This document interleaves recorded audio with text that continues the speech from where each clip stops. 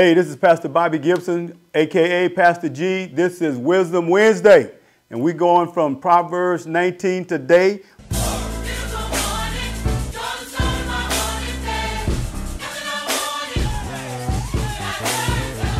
Proverbs 19:21 says something special. Many are the plans in a person's heart, but it is the Lord's purpose that prevails.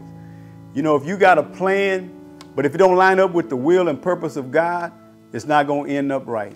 So wisdom would say, get with God, His plan, and your plan will always be successful. Many times what we do is we go to our friends, other people, come up with plans, come up with ideas, and we think they're great.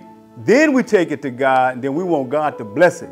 But the wisdom would say, get His plan. His plans are always blessed. Amen.